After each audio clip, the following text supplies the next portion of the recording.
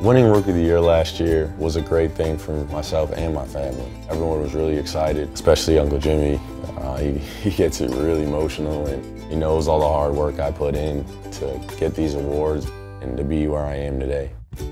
Uncle Jimmy is actually my mom's uncle, my great uncle. Going to Uncle Jimmy's house was, one of my favorite things as a kid. Slept over his house on the weekends numerous times I can't even count. My whole family is, basketball oriented. My mom was a coach, my stepfather was a coach, my dad played, all my little brothers played. So it was just a lot, you know what I mean? There's a lot of basketball, and going over there was, kind of like my escape. I didn't have to worry about playing bad or playing good or even basketball in general. I could, think about other things. I lost my grandmother when I was really young, and my mom was also young also. She was only 20, 21 years old. And for him to help her was really special to me just because I know, he was really there. I couldn't imagine my success without, Uncle Jimmy. He was always there, like I said, just to support me. And, a lot of times I needed him and needed his eyes in the stands.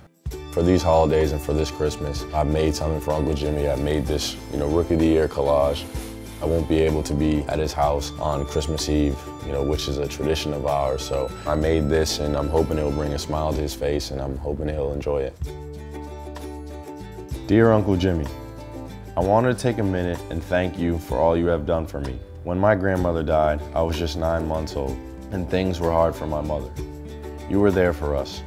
I remember sleeping over at your house and eating lots of junk food and making root beer fraps. You came to all my youth games, took me on vacation, and spent quality time with me.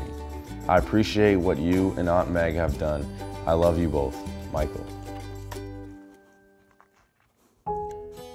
When I opened the card and saw it was from Michael, I had no idea, like I said, this was coming. When I read the card and had no idea, because he's really never expressed any emotions about that particular subject to me. So this time of the year, the holidays, it was obviously very touching to hear from my nephew and to realize how much he thought of me in his life. Very touching, because we don't get to see Mike too much anymore since he's traveling all over the country. So when I do hear from him, it means a lot to us. Michael's a very thoughtful kid, I'd say. Not a kid anymore, but he's very thoughtful. He's never been about Michael. He's always been about helping others and doing things for others. Well, Michael, we're gonna obviously miss you Christmas Eve, Christmas Day. Thank you so much for everything. We're really looking forward to seeing you after the holidays at the Garden.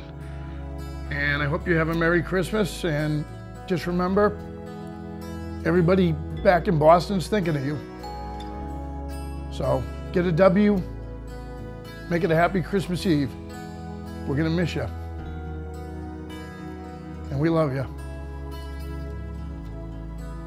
It makes me, feel good that he really appreciates, my words and the gift that I gave him. It just means a lot to him, and that's why. And I'm glad that, I can, write him words and they really mean a lot and really hit home for him. Not being there on Christmas and Christmas Eve is tough for me and him, and I hope that gift, makes it a little bit easier that I'm not there.